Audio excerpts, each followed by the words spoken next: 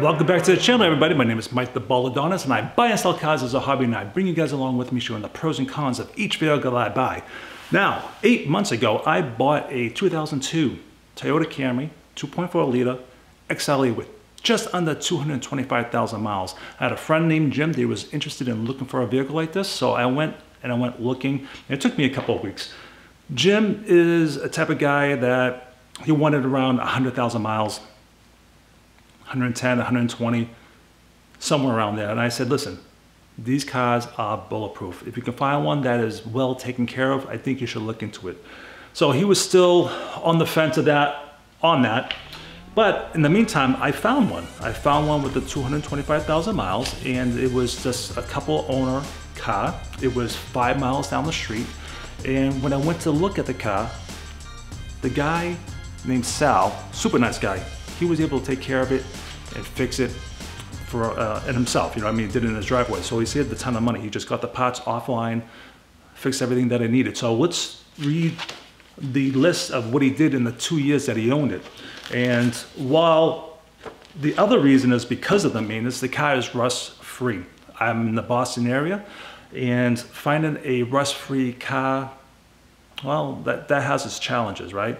So this was a plus. This is the other plus of his 2-year ownership. He put brakes and rotors, radiator, struts, wheel bearings, sway bar bushings, valve cover gasket, exhaust, axle shaft, oil pan, motor mounts, coil packs, and the car came with a remote starter. Now, I got a great deal on this car. And I was able to have my friend Jim come down, take a look. He fell in love. He took it for a ride. The miles, he was like, I'm impressed. With 225,000 miles, this car rides.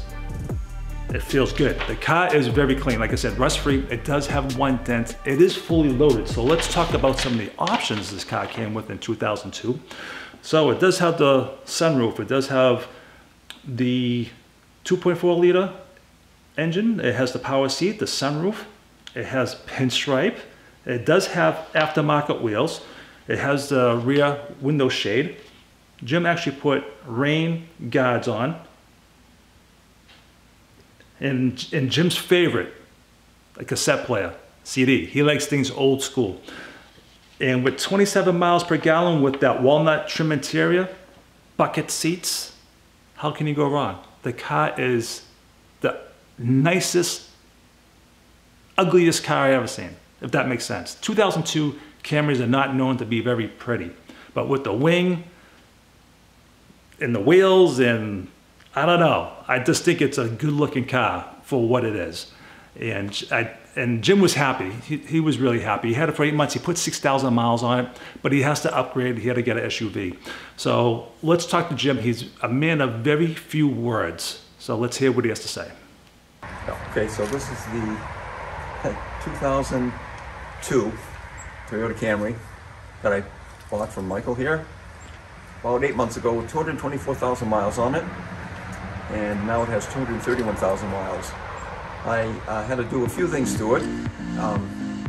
I replaced the 4 coil packs and a starter only because the solenoid went. And when the solenoid goes, even though the starter's good, it's all one unit.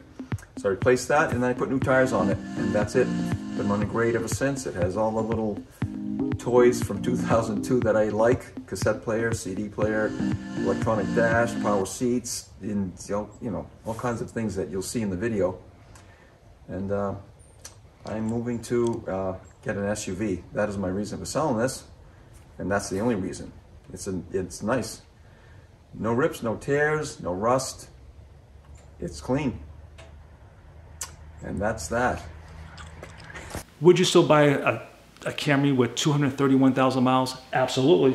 When you have records like this, always well-maintained, rust-free, no brainer, no brainer. I will buy these cars all day long, and they will sell all day long. So would you still buy one? 231,000 miles, folks. Yes. That's today's video. Updated from 8 months ago, 6,000 miles, only those few little problems. Coil packs, when you buy them cheap, they're gonna go quicker. Buy quality, coil packs. That's a tip. If you're gonna get gaskets, get good gaskets like the oil pan, get for the valve cover gaskets, spend a little extra money so they don't keep leaking. That's the problem with this particular car. The guy did really maintain this car very well. He did, but he bought the cheaper parts. And when you do the cheaper parts, you know, you might have to do the job twice, you know? So that's the thing about the cheap parts. Buy quality parts, folks. That's all I got to say. All right. Okay, so I have 2 more car videos coming up soon. My 2005 Mini Cooper S, I was having a problem with a check engine light. We figured it out. It should be done next week, so that should be coming up. We'll talk about that. And I just bought a 2006 Toyota Avalon from the original owner, and I'm gonna go through all that, and that will be an upcoming video as well. And you do start seeing, well, you have been seeing short videos, short little 1.5 minute videos about my friend's shop, European Auto Solutions in Hudson, New Hampshire. They work on my cars, and since I'm near waiting for the car to be fixed, I'm always filming. I might as well make short little video clips of what they're doing for the day. So those are some cool little shots. Check them out. And Dave, I do appreciate you helping me out all the time. So Dave at European Auto Solutions, thank you very much. And to everybody else, until the next video, Baldadonis out.